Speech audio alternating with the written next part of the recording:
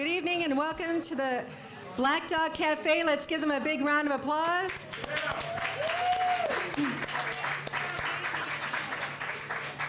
What a fabulous crowd. It's so nice to see all of you here. I'm Kimberly Nightingale and I'm the Executive Director of the St. Paul Almanac.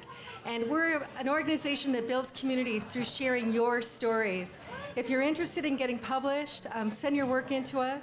Our website is www.stpaulalmanac.org, or you can email us a story or a poem at stories@stpaulalmanac.org. We pay all of our artists, we pay all of our writers. Our new book is coming out in September. Your friends, your family, the artists that you love are in our book.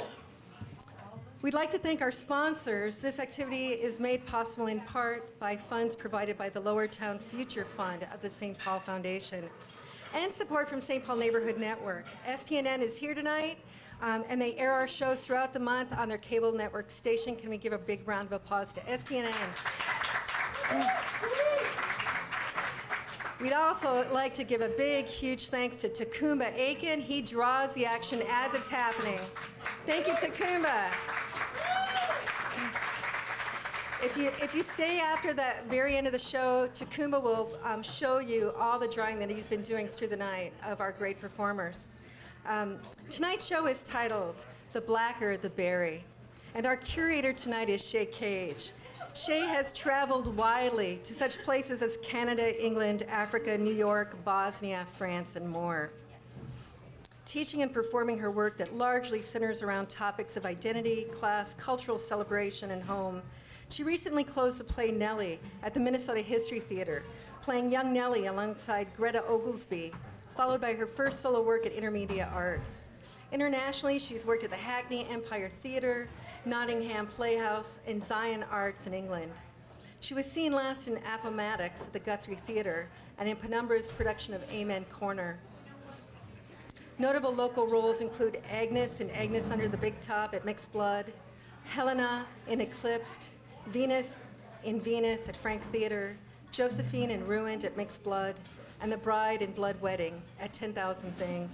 She's also worked with Illusion, Pangea, Junlun, and her film credits include Drop Dead Gorgeous, Midnight Chronicles, Cry About a Nickel, and Radio.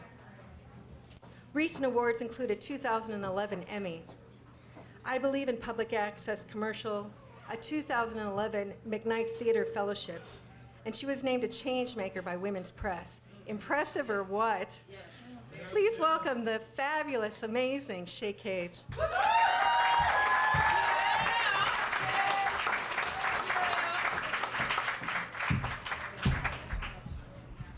We stand on the backs of those who touch the bottom of the ocean's floor, ride on the wings of butterflies, to face our reflection in the mirror and smile.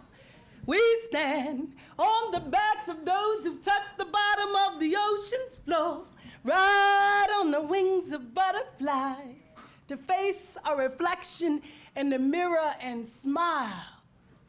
The blacker the berry, they say, the sweeter the juice.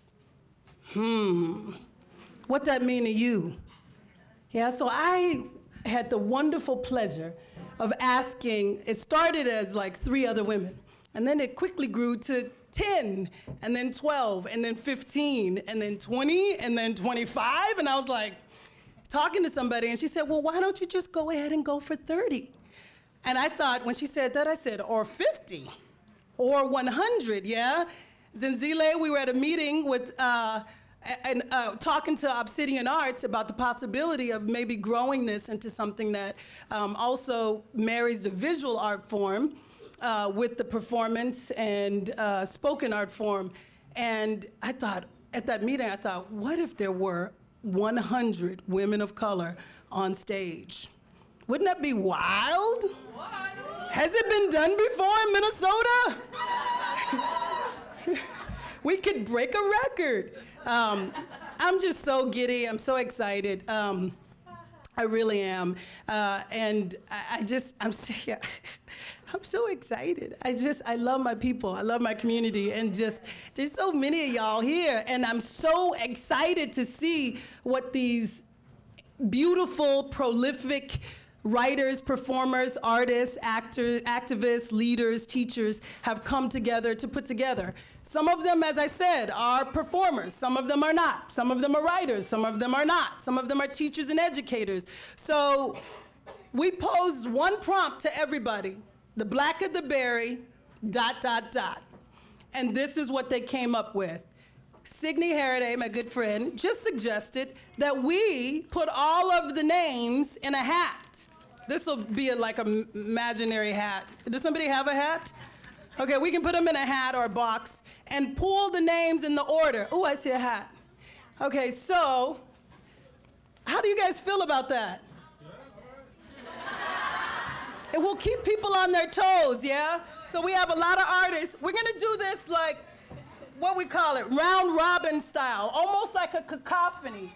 I know some of the artists are in the back, some are in the front. I know it's kind of hot. Are you guys hot? Okay, so just fan, you know, treat it like church. Like fan, you know, kick off your jacket, start taking off layers, etc.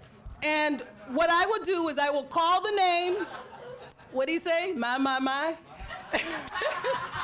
All right, call and response. I will call the name, and I asked every woman to introduce themselves with 3 words. And I will introduce themselves with their 3 words. They will come up, and there is a thread that ties all our pieces together, and it is I remember. So we're responding to the prompt, the black of the berry, and each piece starts with I remember. Ashe? Ashe. I go? Amen. Turn to your neighbor and say, I go means, say, I may. All right. Now, what about the people that are like in the doorway? You guys, are you gonna stand back there? Is it gonna be like for real church, like a wedding that you weren't invited to? Okay, well, because there's still room sort of in the front, so just make your way. I want people to be comfortable. We're gonna go back to back to back, and then we're gonna have a quick Q&A at the very end. Is that all right? All right. Artists, are you ready? Yes. Zenzile, send that envelope up front. If there's any artists that just came in that we missed, let us know. And we will put you in the pile. I go? All right. I'd like to specially thank Zenzile, Isoke, and is it Women and Gender Studies? Gender and Women's Sexuality at the University of Minnesota for also being a partner on this event and bringing some of the classmates, etc. All right. I'm so excited. I feel like it's like a game show and I have all of the tickets. Throw the bones. Ah, let's throw the bones. Okay. We will be sending this around for donations in a little while.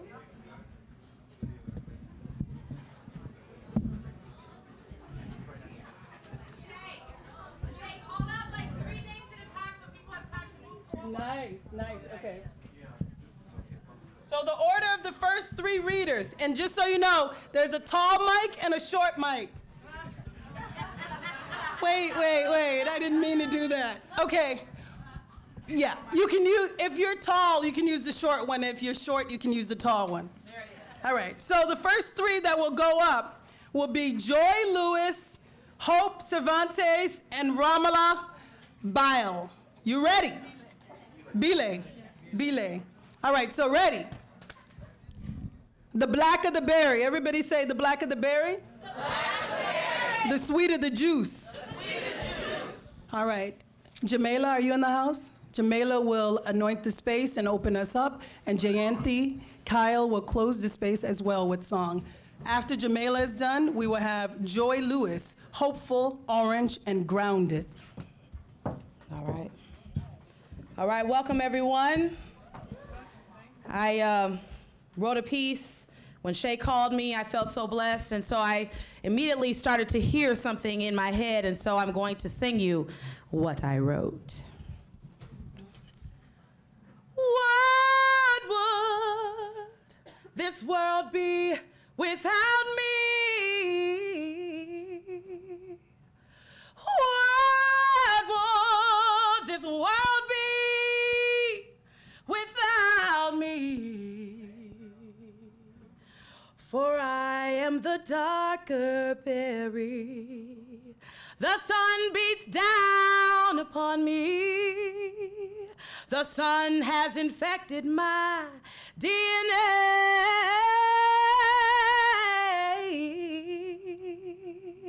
giving me the most sought after juice,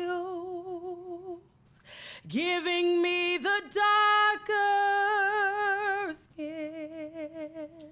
Some may say the darker the skin, the deeper the root. But what would this world be without me? What would this world be without me? Without me. From my womb came the cradle of civilization, the standards of a nation in such areas as beauty and strife. Music flows free from me, etc., etc., etc., etc. And the whole human race is touched by my grace. What would this world be without me? And please don't turn away when you see my burnt face. Look upon me and see history, kingdoms and dynasties, for they all came from me. I am the darker sister, sister. Sister is who I be, the original, and I will not hide. I will not hide. Look at me and what this world wants to be. Hey, they want to be me. They want to be me. Look at my lips and my high cheekbones and my almond-shaped eyes. These hips ain't fake, oh baby, no. And it all came from me. So I ask, what would this world be without me? Look at my dark eyes and my dark skin and know that it's not a sin, for I am the gift of the Almighty, placed in earth for you to see. What would your world be without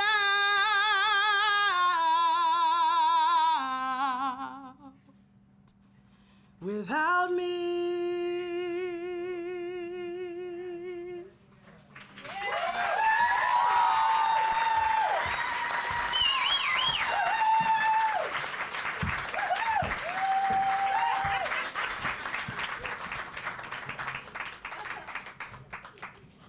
Joi Lewis, Hopeful, Orange, Grounded.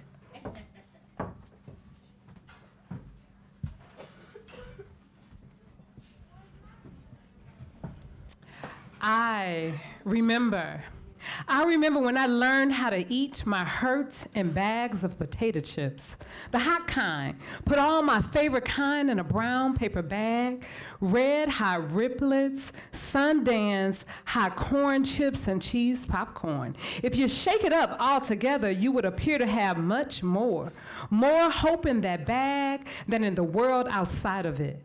For a little black girl from East St. Louis. I tried the updated version recently. Hot Cheetos and Takis. Hot Cheetos and Takis. I can't get enough of those hot Cheetos and Takis. And just like that old version, it gave me temporary relief and false hope. I remember when my grandmother would cook all through the week for Sunday dinner. Greens, sweet potato pies, turkey and dressing, cornbread, macaroni and cheese, the good kind, made with the government cheese, y'all. She was serving up plates full of hope, love, dignity. At least once a week, we could come together and eat that soul food that helped us swallow the racism, the sexism, the homophobia, the discrimination, the injustice of it all. Wash it all down with a big glass of red Kool-Aid. On Sundays, y'all.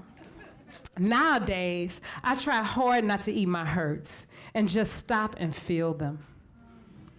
And take them to my yoga mat and truly embrace the blacker the berry, the sweeter the juice that makes this black girl run towards justice and freedom for all. Thank you.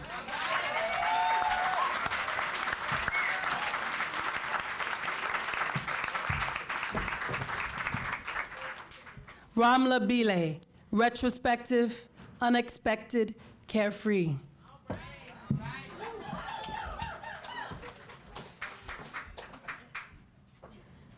I remember when I was 7, and my brother Mohammed and I spent our summer days playing catch, kicking rocks under the piercing San Diego sun. We cooled down by sipping on blueberry Slurpees on the steps of the 7-Eleven. When we got home, my mom's scrunched nose directed us straight to the shower, which washed away the smell of salty air and fresh cut grass, but left a singe of summer fire that left me looking like toasted caramel. It was midsummer when our relatives from Atlanta came to visit, and my mother made my sisters and I wear baby poo-colored faux silk pants and matching shirt dresses with black scarves that laid somewhere between our heads and our shoulders. We were indeed a colorful sight to anyone but my mom. At least we were in ugly solidarity together. We were slouched on the plastic-covered sofa when the guests finally arrived. My dad introduced the couple as my uncle and his wife.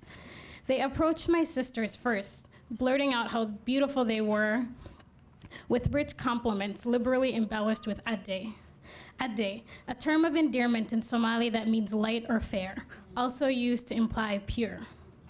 My term came, and I braced myself for a storm of similar compliments. It never came. They asked for my name before giving me a hurried hug and moving along to the boys. I hid in my parents' room the rest of the night. When my mother found me tear-faced on their bed hours later, she assured me that I was her smartest daughter, and that I didn't need to concern myself with superficial things like beauty. Besides, you're not really that dark, you're just not light, she explained. Her seemingly comforting words were a blow to my ego. To me, it was all the confirmation I needed that my skin denied me beauty. Days passed, and I was still wounded from the week before. One afternoon, my dad, his friend Dawood, and I were on Interstate 5 when we saw a car pulled over on the shoulder of the highway. 2 African-American women were standing beside a stalled car with no help in sight. It was San Diego in the 90s, and we knew that if we didn't pull over, they'd be hard-pressed to get any help for hours. When the car finally failed to start after repeated attempts, my dad offered to drive the women to their home in San Isidro. Embarrassed by my dry lips, I kept licking them to restore moisture and seal the dreaded ash. One of the women finally said, "It's okay, you don't have to do that. Your lips are dark like mine, and they're beautiful." Her words stunned me into silence. I had never heard the words dark and beautiful uttered in the same sentence. I examined her face and observed her beauty. It was then that I realized that beauty isn't contingent upon pink lips or light brown skin with hints of rouge. That was the year when summer kissed my face, and Allah showed me the beauty of all shades through a stranger. I didn't know the vernacular of Black consciousness those days, but was all too familiar with the cold shudder of not being light enough. My mother, like many other immigrants of her generation, had little to reference regarding the devastation that colorism caused in the context of racial friction and violence in America. And while the Somali community appears to be homogenous, colorism runs deep, perhaps a vestige of colonial power that refuses to let go. But the common thread across generations is the intersectionality between colorism and patriarchy. What is left to say when so many of our mothers and sisters fall prey to skin lightening creams and other hazardous interventions while their male counterparts are free from the chains of such pressure? Yeah. Wow.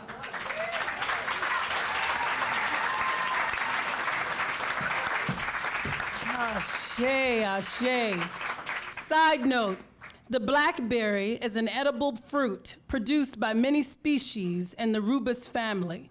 What distinguishes blackberries from its raspberry relatives is whether the torus receptacle picks with the fruit a blackberry or remains on the plant when picked, leaving a hole in the fruit, a raspberry. The term bramble, a word meaning any impenetrable scrub, has traditionally been applied specifically to the blackberry or its products, though in the US it applies to all members of the rubus family. Next up, Hope Cervantes, playful, feisty, a dreamer.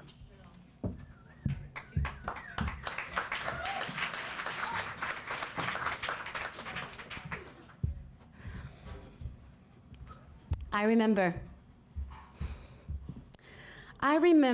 Mahalia Jackson's voice floating through her apartment, the smell of glory greens and sweet potato pie hanging in the air, the countless colorful pills that had to be ingested every few hours, and the rhythmic hissing of the oxygen tank that made me think of the ocean waves, in love and repulsed by the sand all at the same time. Baby, will you scratch my back? Yes, ma'am. I secretly loved doing this, as it made me feel useful, and the thought of pleasing my granny made me all the more eager. Ooh, not too hard, baby. Baby, will you pass me my pills? Yes, ma'am.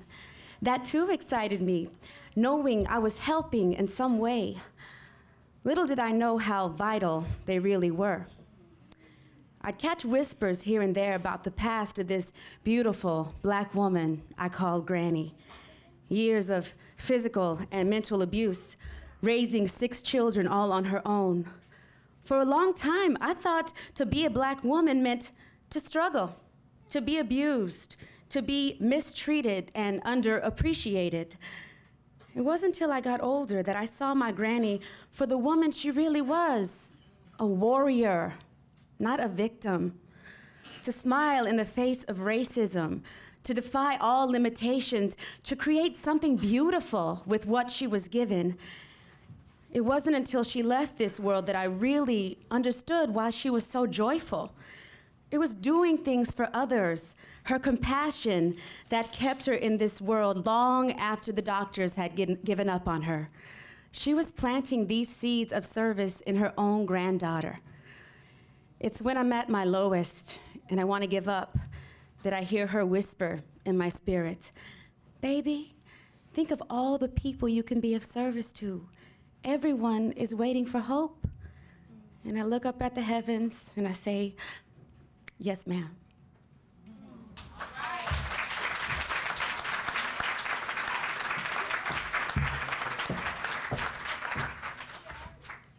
Next 3, Nicole Smith, Soul, and Susie Chang. Nicole Smith, former preteen beauty queen, balloon phobic, early 90s, it's either dance or Janet enthusiast. Show us some love.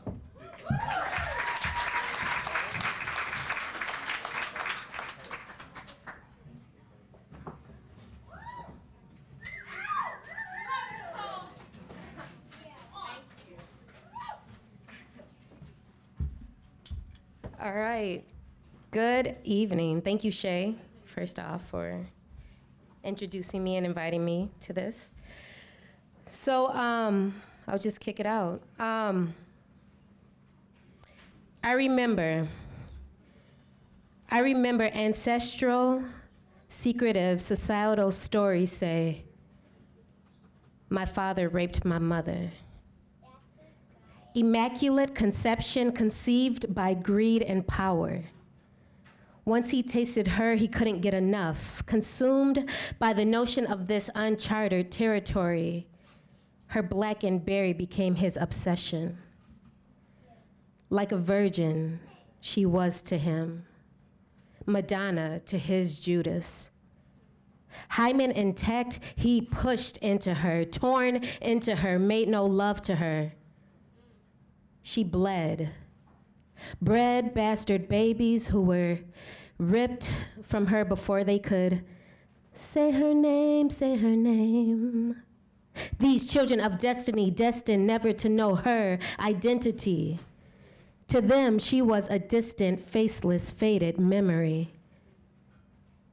Daddy took care of all that. Sitting securely in his lap, he held on tight, making sure we didn't need to worry about where we came from. Mother did her deed, fulfilled that need, forced to breed, forced to be, freezed, trapped, wrapped in the constraints of submissive societal imposed sub-rank. Carrying the stench of daddy's residual stank as he lays, plays in the pungent wet spots of these sexual acts, repeatedly beating, breaking mother's back. With no concern discerned for her humanity, objectified beyond belief, plagued by immense grief, she continues to weep. Grieve, holding close to her heart the vacant X-marked spot where her children would've, could've, should've suckled. Instead, they were malnourished by strange fruit of the foreign land, force-fed by the hands of man that declared, "This land is your land." How soon these men came to forget that proclamation, declaration of independence. Must have repented this. No number of Hail Marys full of grace will forgive these for these immeasurable acts of misery. Communal consumption, thirstily drinking in mother's essence, drunk off her spirits. Here, daddy still staggers and sways. Mother, I recall, I remorse, I remember, and I will never forget. Thank you.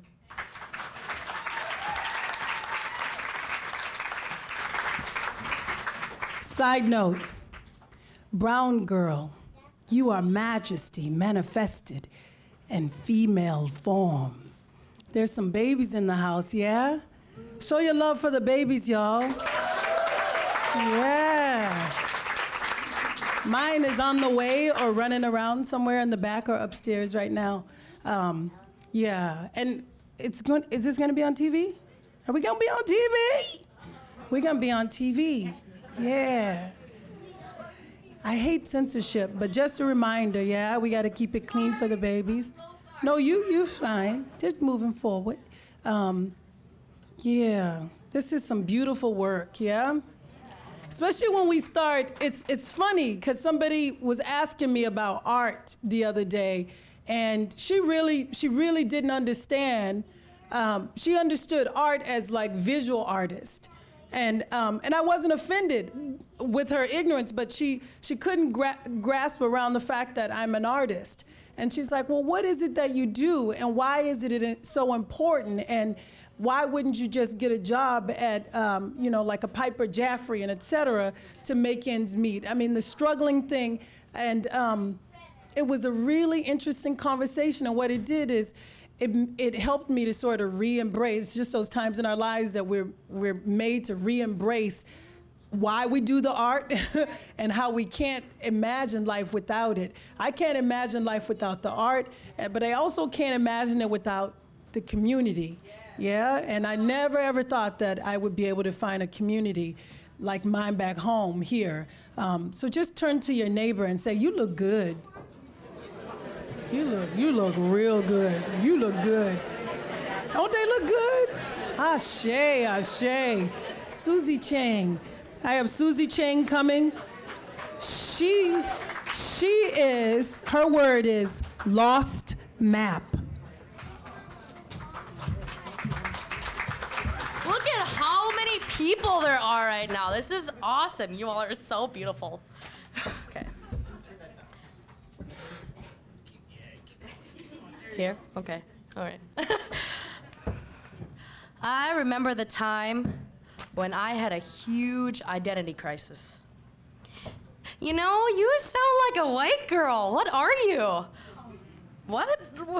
What does that even mean? I mean, don't get me wrong. I'm sure the little old white woman didn't mean anything negative, but I definitely had to do a mental double take. I mean, it's not every day that I'm reminded of the color of my skin, right? What are you?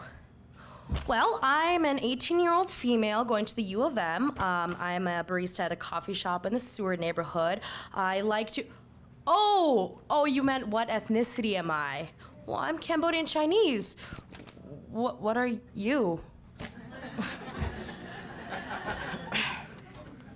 McBee. Ne anh Merakiang te, ne anh Khmer. That was my mother's pleasant way of telling me, you are not American, you are Cambodian, okay? But I was born in America, right? So what am I? Am I American? Am I Asian? Why can't I be both?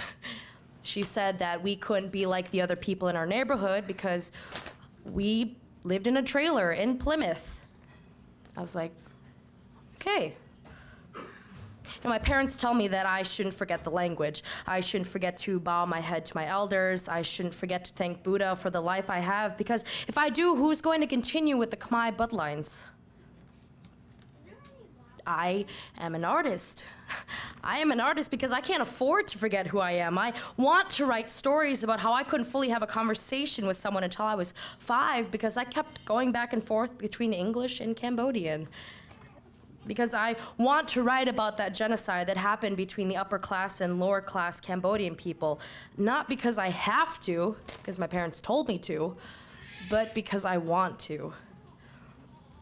It's peculiar how our society talks about how race isn't that big of a deal anymore, yet we like to point out racial stereotypes and foreign behaviors in so many ways. It's a repetitive and never-ending conversation.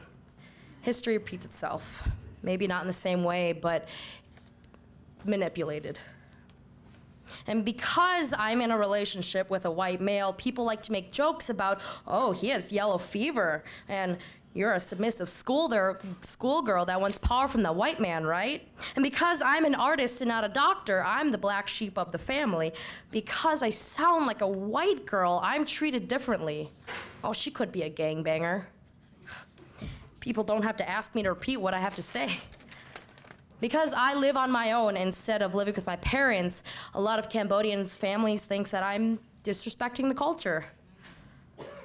I'm currently in a lifelong identity crisis, no matter if I'm American, if I'm Asian, or simply because I'm Susie.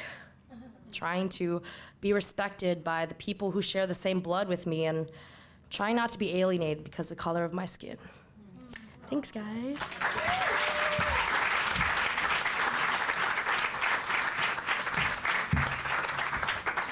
Arleta Little. Contemplative, inquisitive, and subversive. Show us some love.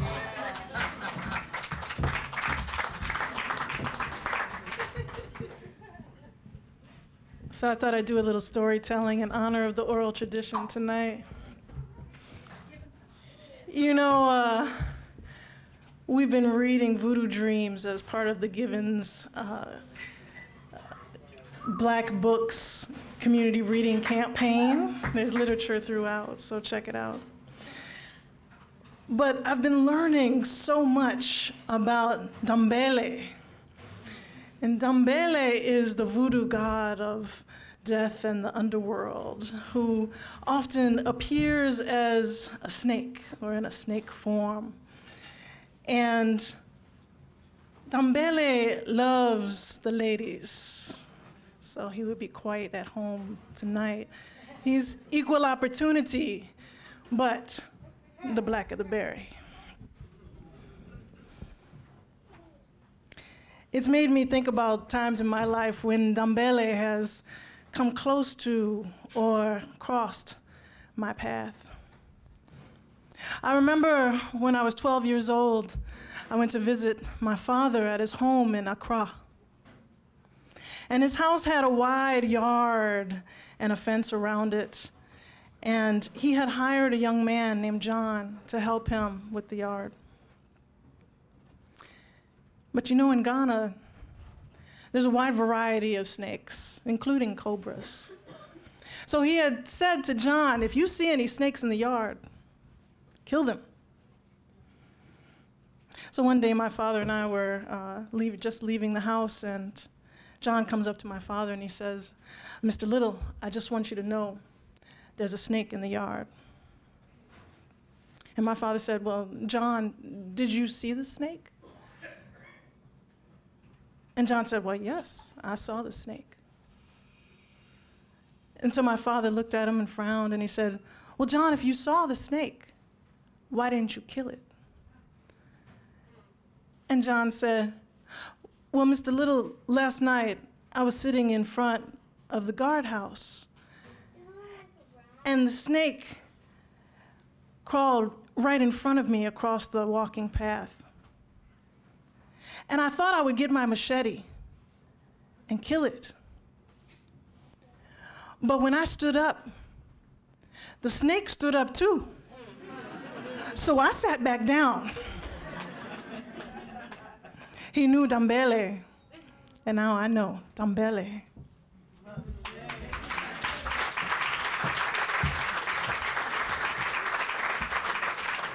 The next three, Christina Benz, Signe Haraday, and Wisdom Mawusi. Christina Benz, educator, artist, and sister to many. Show your love.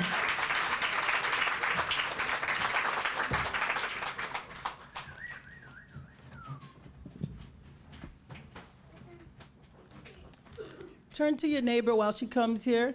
The neighbor that you didn't turn to the first time, and say, hey, what you thinking?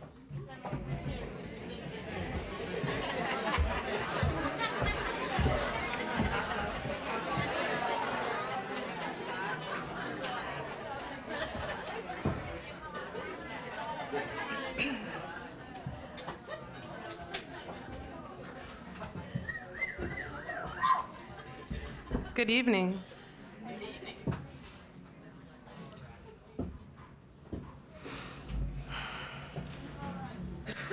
I remember there were times in my life that made an impression on me when it came to my beauty, a woman's figure, and how it should look and be. As I grow into my skin, I understand my figure is like a berry as it changes and matures. I'm loving it now, but it hasn't been that easy.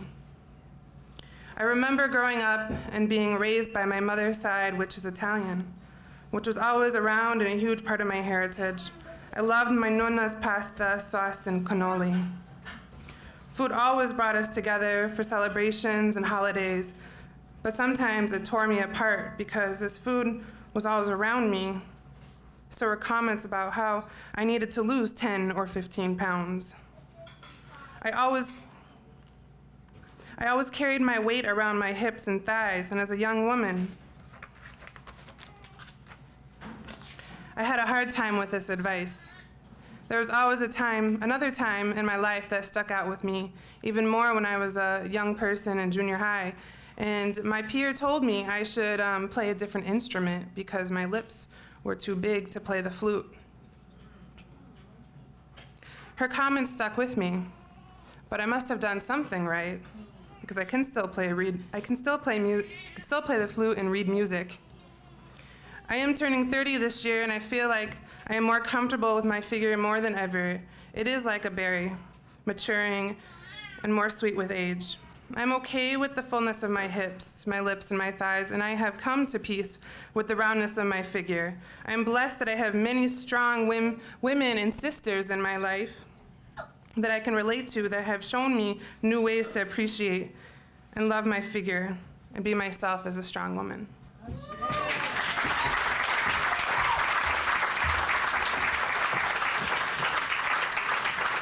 Nemo Farah, joyful, curious, confused. Show us some love.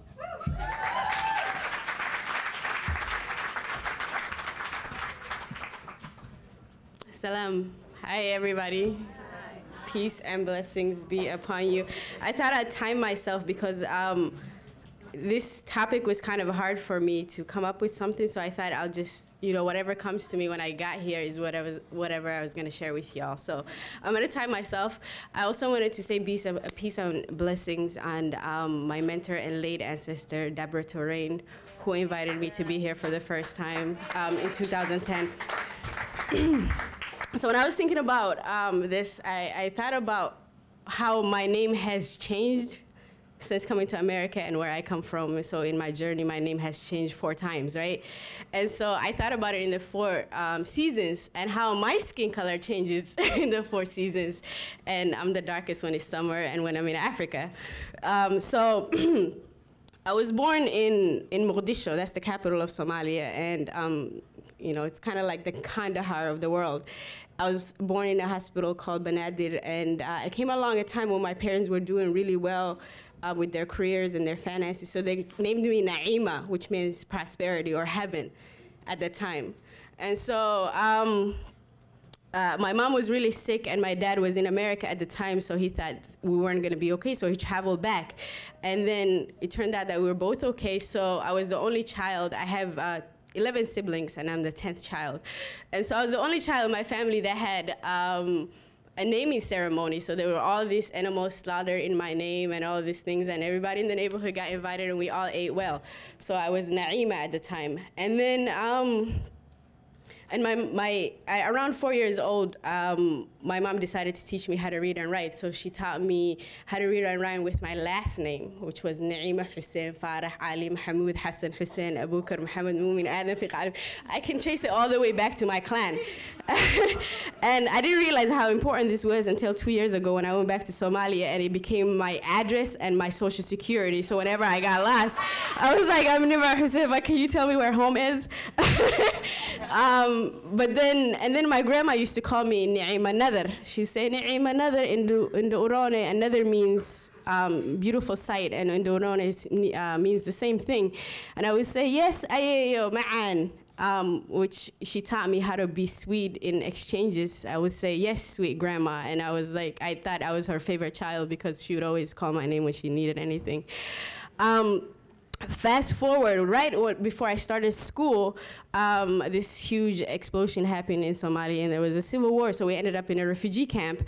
And my name sort of changed because my whole family got displaced. And in the displacement, what happened is we lost my dad and a bunch of the boys in my family, and we ended up in a refugee camp with my mom. And so nobody knew where anybody was. And so what ended up happening is my dad went back to his village and ended up getting married to his distant cousin or whatever. And they had a child. Their first daughter became Naima, which was my name at the time. So when we found out, I was like, what? So I asked to have my name changed to Nim'a, which is the Somali version of Naima. And then so I was Nim'a at that time, and then a few years later we got sponsored to come to America in 1994, and no American can say Nim'a because it comes from here. So then people started calling me Nimco, and I didn't like the ka sound in my name, so I decided, I'm like, Hoyo, which is my mom, can we please drop the ka or the C in my name and call me Nemo? And so I became Nemo that way. I don't really know what Nemo means, but most recently, even with Nemo Americans, I have a hard time saying it, so I have to say, like the fish. Or to older people, it's like the captain, a movie character that I don't know. I haven't watched the movie, but it's some captain in a movie. Or most recently, it was a snowstorm in Boston named Nemo too, so that's another thing. And then and then also when I travel, I call myself N dot because it's like N period or full stop. Because no stranger wants to really know your name, and it's like this whole story. So I just call myself N whenever I travel if people inquire.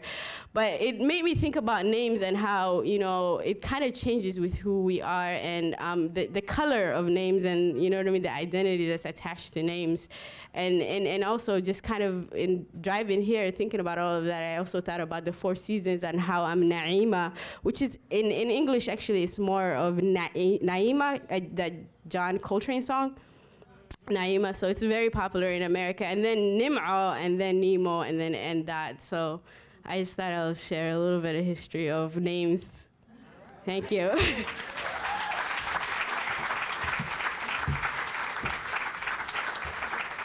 So we have like 10 more left, and each of us has up to a minute. I believe that we can get through them, yeah? And we're gonna end the same way we began, with Jayanthi Kyle closing us out with song. So, Marcy Rendon, Anna Shabe, mother, grandmother.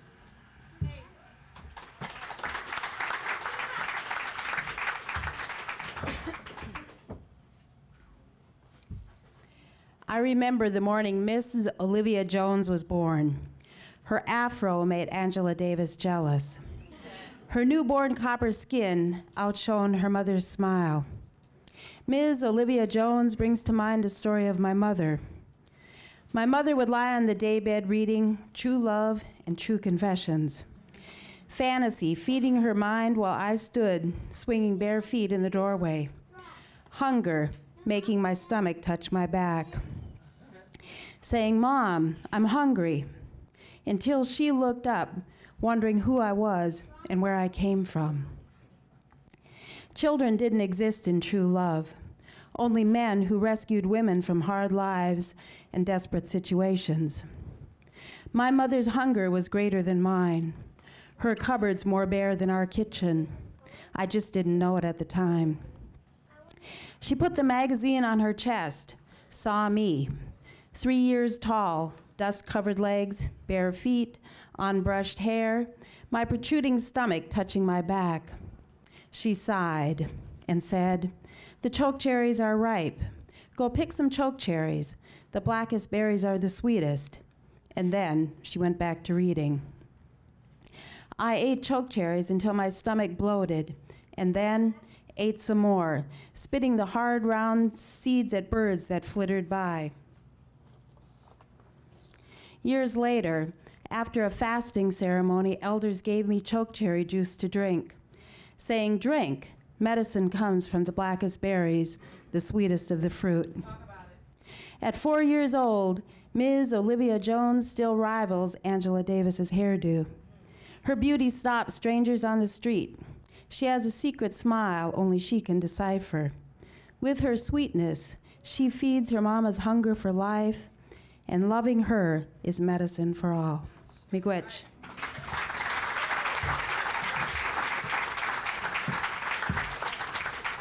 We're so blessed to have Marcy. She just got back from Australia, and Signe just flew in also today from New York. So Shá to all the beautiful women that made space for this event. Linnea Dublett, silly, blessed, stress. Show us some love.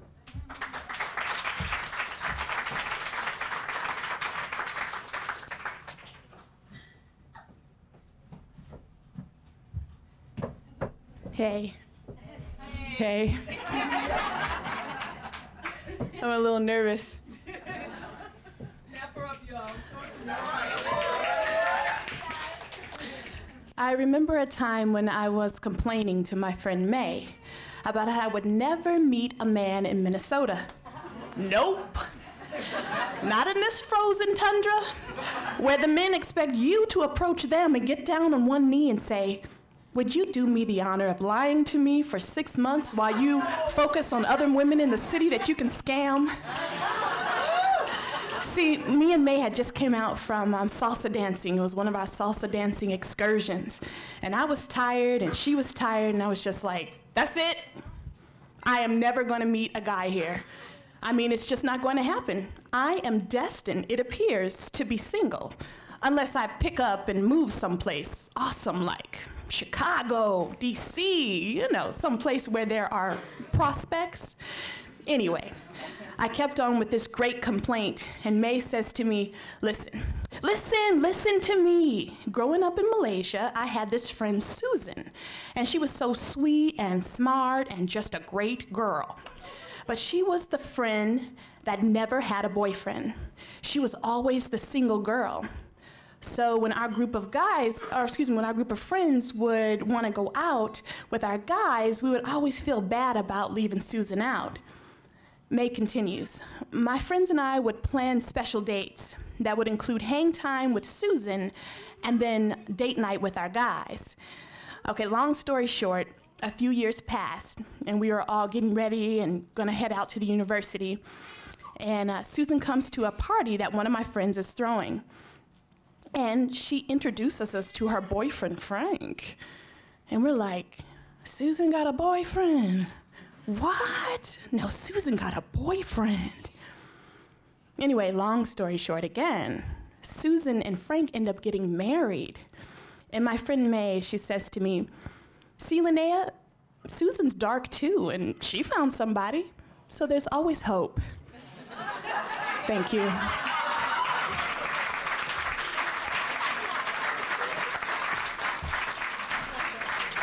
Adia Morris, audacious, elegant, and story maker.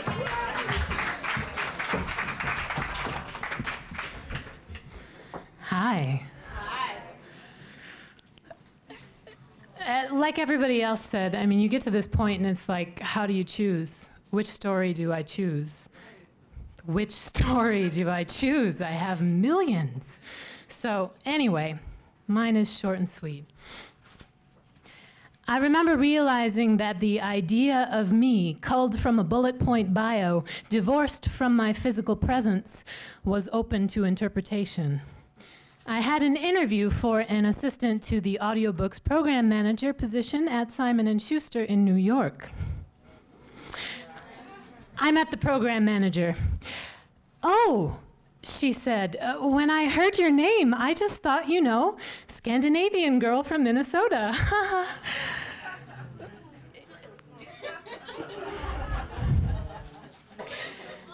It was only awkward for a moment, and we warmed to one another quickly. It was a great interview. I never thought of Adia Morris as a white-sounding name. I mean, it comes attached, just like my skin and hair. But when that name on paper is followed by Minnesota and Duke University and over the phone, this voice, I can see how some people might be confused. I didn't get the job, initially.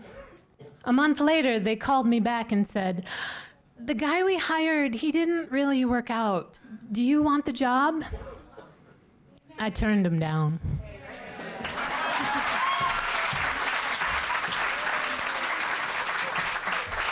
Shavonda Horsley, got the thunder, must be the ninth wonder, not over but under. Shavonda, where you at? Zinzile, I'm gonna have you come just forward just a little bit as well, and Charla, you're after her. Okay. Show her some love.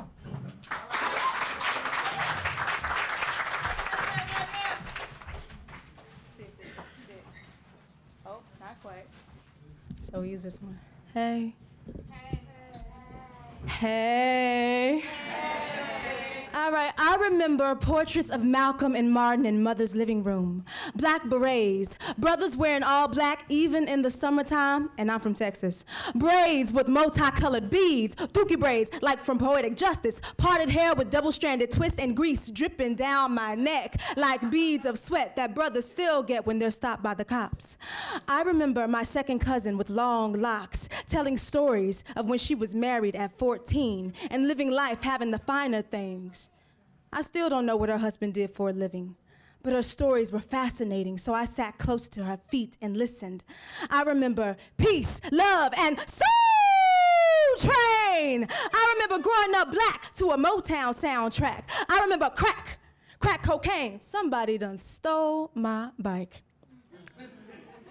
I remember Boys in the Hood, Rosewood, something like Tulsa, Oklahoma. I remember folks getting shot, so mama had a metal box. Glad I never saw the inside.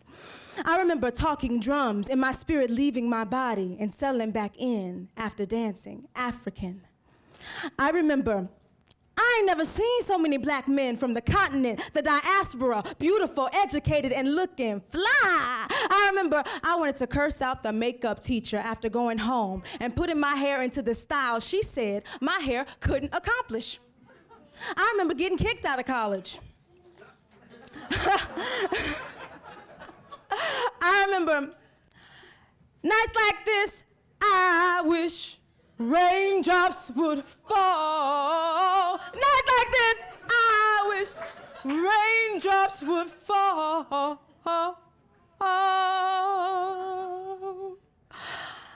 I remember feeling like there is no place in the world for a black girl. I remember feeling like there is no place in the world for a black girl. I've been raped in all my lives. I've been raped in all my lives. I've been raped in all my lives. I've been raped in all my lives. I remember why the cage bird sings, wings clipped. I remember running, because that was the only way to regain my wings. I remember everything exists because of me. Black. Way, black. Way, black.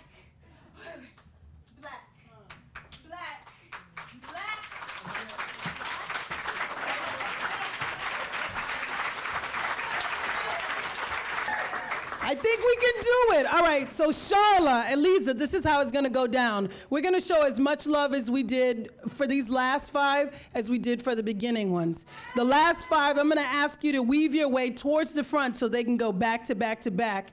And ideally, I'm gonna just try this. I'm gonna introduce both of you, and then so Charla, as soon as you're done, Eliza will go up. So Charla, so I'll introduce Eliza first. Eliza Rashid, crazy, fun, and loyal. But first, Charla Marie Bailey, sexy, real, and charming.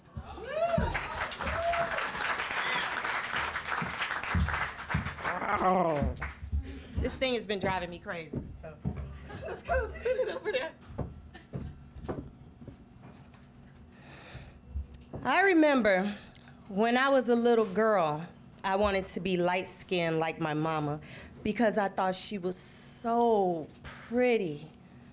Then I heard Tupac say that some say the blacker the berry, the sweeter the juice. I say the darker the flesh, then the deeper the roots, and I lost my mind. Could nobody tell me I wasn't cute? But some often tried. Dark-skinned women are ugly and mean because they so dark. You pretty for a dark-skinned girl. But anyway, let's talk about those sweet roots. My granny was the sweetest person I knew. Now, she wasn't my mama's complexion or mine, but somewhere in the middle. Now get this, there are so many shades of black. There's brown, blue, maroon, mahogany, chocolate. But listen, you, me, we are all beautiful. So don't kill the self-esteem in this world. Dark flesh, deep roots. Dark flesh, deep roots. Dark flesh, sweet juice. Dark flesh, deep roots. Dark flesh, sweet juice. Sweet you, sweet you, sweet you, sweet you. Love you, love you, love you, love you, love you, love you.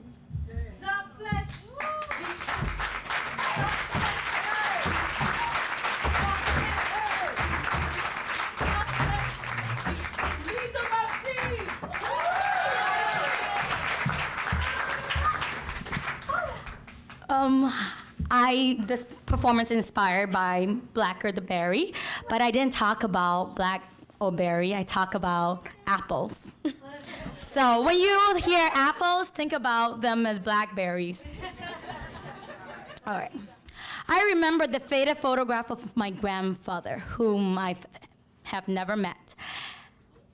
My grandfather is a little short, or was a little short. You know, he's not a very tall man, but looking at him in that photograph, he stood tall, dark, and handsome. Hair shine like the midnight. He drowned his woolly black hair in coconut oil the night before he went to get his photos taken, so his hair looked shiny and slick. Wearing an iron-pressed white shirt and a lungi, my grandfather smiled from year to year for the camera. As a child, I would look at this photograph and be mesmerized by the different shades. My grandfather's white shirt, his dark brown skin against his white shirt, his white teeth against his dark brown skin, his woolly black hair against the light backdrop. That day, when I first met my father, I thought it was my grandfather leaping out of that photograph coming back to life. And really looking at all my family photos, I've always wondered, how can an apple be fallen so far from the tree? My father's skin is that of black coffee, strong, dark, and deep. Mother's is milky, light, soft, and smooth. And mine, it's nothing like theirs, but somewhere in between. In the summer, it becomes golden, dark, olive tan. And then during the cold Minnesota and winter, when there's not enough sunlight and vitamin D, well, it becomes kind of caramel-ish. I look nothing like my parents. How can I be so different from them? We are not from the same apple tree, at least not from the outside. So what makes us belong together? How can I be from the womb that bore me and the seed that planted me?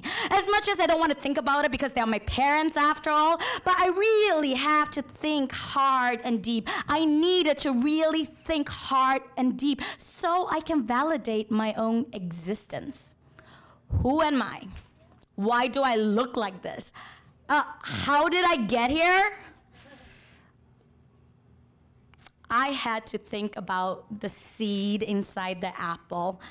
You know, that's how the tree becomes the tree in the first place, right? The apple seed. Anyway, if an apple seed was transplanted halfway across the ocean and raised on a different soil, would it taste like the apple as we know it?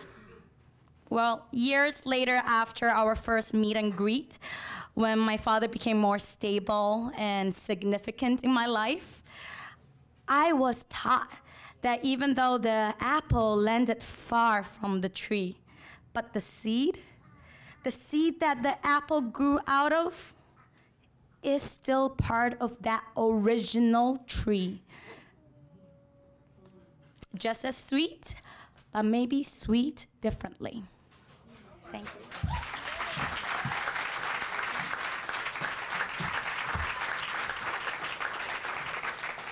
Kimmy Ojolade, Shy, Shy, Shy. Next up, Beverly Copman, Energetic, Renaissance, and Wondering. Kimmy, where you at? Kimmy, let her through. Kimmy, come. Beverly, where are you? Beverly. And Tish Jones, you will close us out as right before Jayanthi. Snap her up, you guys.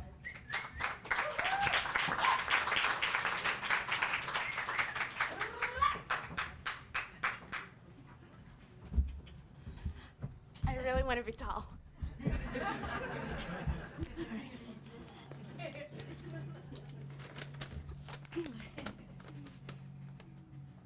I remember when being black was exotic.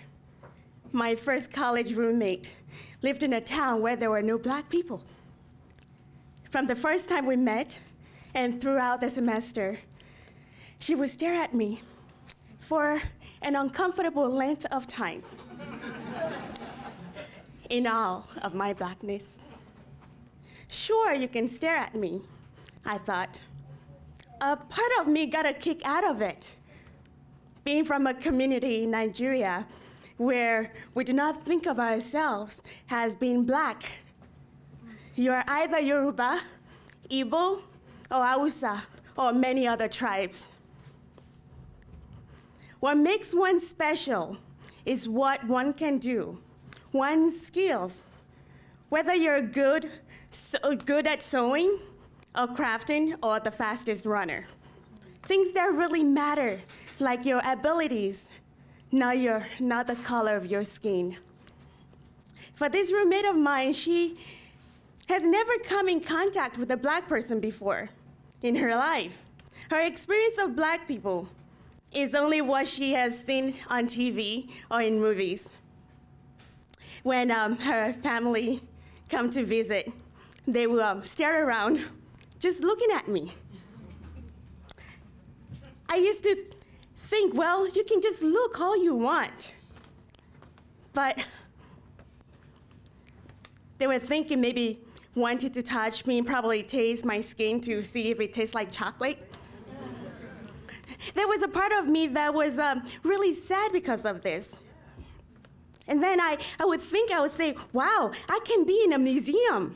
I am something that can be stared at, gawked at. I am an object. I am no longer a human being. I am an object to be touched. That part of me was sad, knowing that there are people in this world that do not understand different cultures. Just because I don't look like you does not mean that people like me do not exist. There are people in this world that I have never come in contact with. And I know that if I come in contact with them, I will be open to understand them, their culture, not just the color of their skin. It was an interesting experience with my roommate, and I hope that she got something out of our many conversations, other than I was the black person she had never seen before.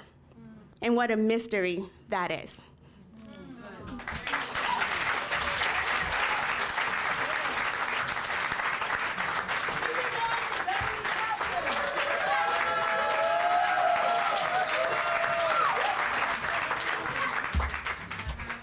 Thank you.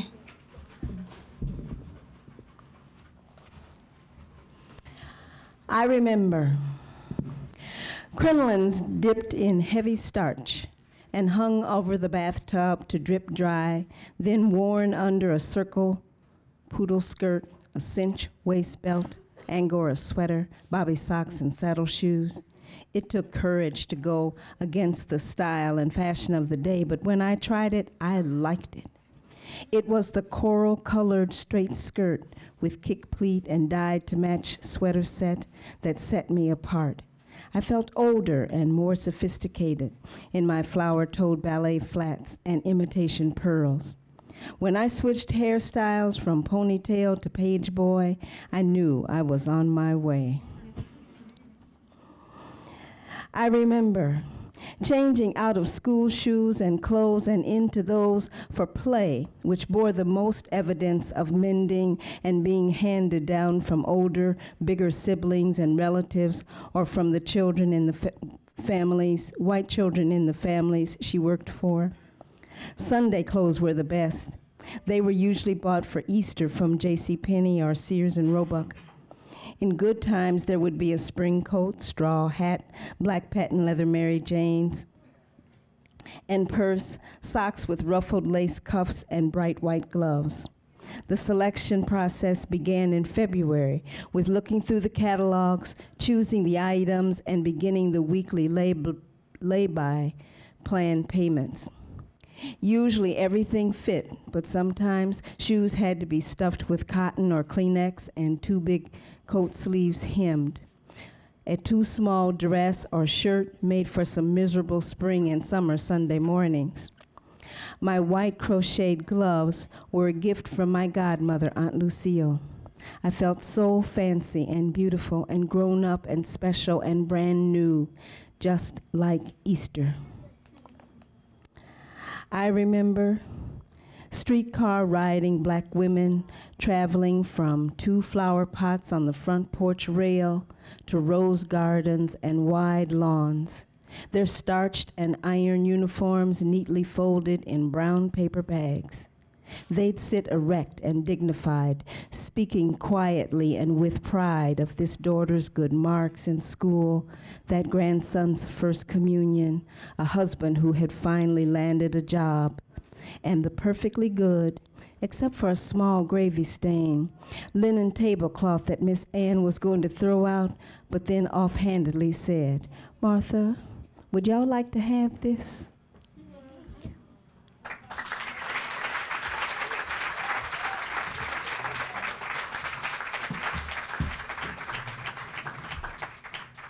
Tish Jones, a new, humbled, old creation here.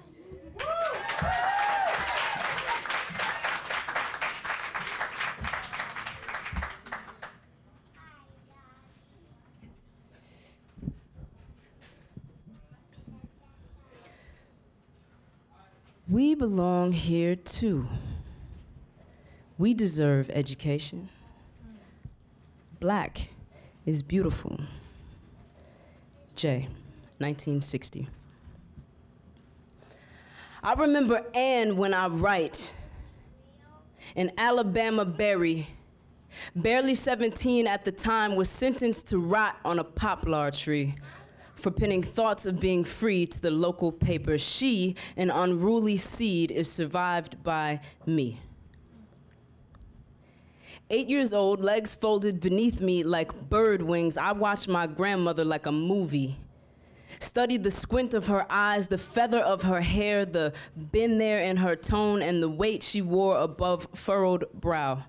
Lines that read the blues of blacks in bold appearances. I lived for these moments. For words I didn't know and God by name, I was her witness, wide-eyed and interested, innocent and brown, not yet trained to bite my tongue. Looking at her, I saw something broken in her smile and hungered for what done it, so I asked her how we got here. Why she quivers whenever near flame, what lights the fire in her throat whenever someone tries to choke mine. How come she's never hushed me, I ask her, and she quickly trips back to this pressure on back to react and respond to the wrong imposed on her people, to the night she was visited by cloaks who made ghosts of brown men, to when King was Prince becoming martyr, to when she authored the letter that would shape the way she spoke forever.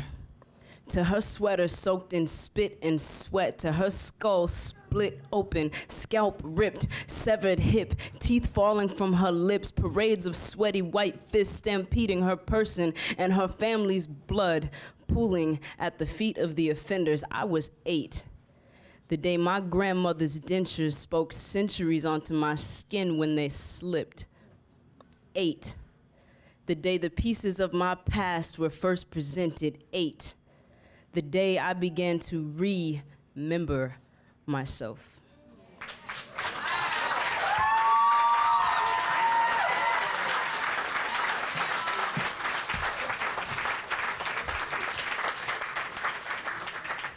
Marion berries, Boston berries, Logan berries, and other black berries are high in gallic acid, rutin and lactic acid, a known chemopreventative with antiviral and antibacterial properties. With their dark blue colors, blackberries have one of the highest antioxidant levels of fruits regularly tested. Blackberries are also rich in vitamin C and fiber, which have been shown to help reduce the risk of certain cancers. Blackberries are low in calories, carbohydrates, and have no fat, which makes them popular in low-carb and low-calorie diets. Blackberries are good for you. Black girls, black women are beautiful. Grandmother told me, she said, no matter how strong you are, brown girl. There will be days when you fall down, trip over yourself, get twisted up. Remind yourself of your beauty by finding your sisters, your sistren, your family, your community. Look to them to be renewed. Yes, Ashe, Ashe, Ashe. J. Anthony Kyle, new mother, fighter, activist, sister, kindred spirit, always, always moving out and moving up. Close us out. Ashe.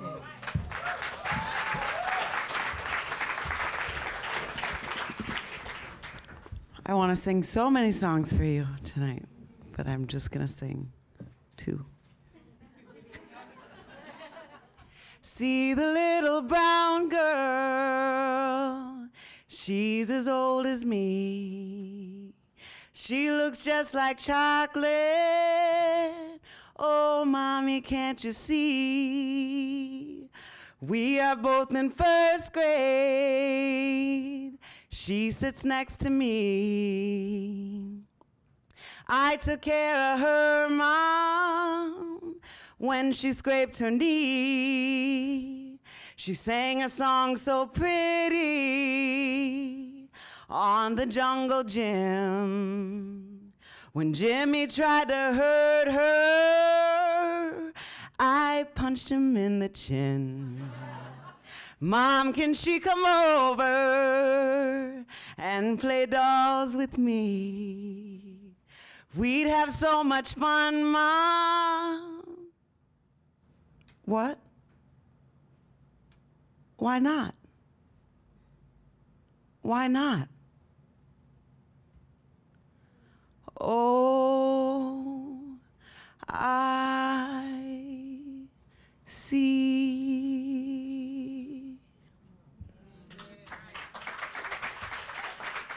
No more action black for me. No more, no more. No more action black for me. Many thousand gone. Many thousand gone. No more peck of corn for me. No more, no more. No more peck of corn for me. Many thousand gone. Many thousand gone. No more pinch of salt for me. No more, no more. No more pinch of salt for me. Many thousand gone. Many thousand gone. No more slavery chains for me. No more, no more. No more slavery chains for me. Many thousand gone. Many thousand gone. No more master's whip for me. No more, no more. No more master's whip for me. Many thousand gone. Many thousand gone. No more auction block. No more auction block. No more auction block. Many thousand gone. Many thousand gone. Many, many thousand gone.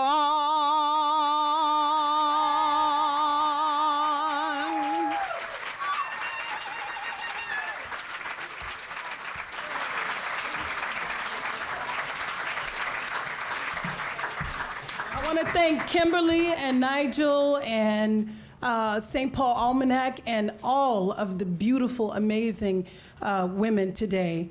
Stay posted. We're gonna grow this baby, yeah? Because it's a baby and it needs some nurturing, and there's something here. There's something here that's precious. So stay posted. I'm gonna try to do something like network everybody together, like on Facebook, that I'm horribly delinquent on, but what I'll do is post everybody's name that performed here today, and you guys just like go to my Facebook and connect with them and be like, oh, I saw you and you said this and what do you do, etc. Takumba has been sketching artwork the whole while. Oh my Lord, that's us. This is the face of our community. Yeah. Give it up for Takumba Aiken. Beautiful. And thank you to the Black Dog.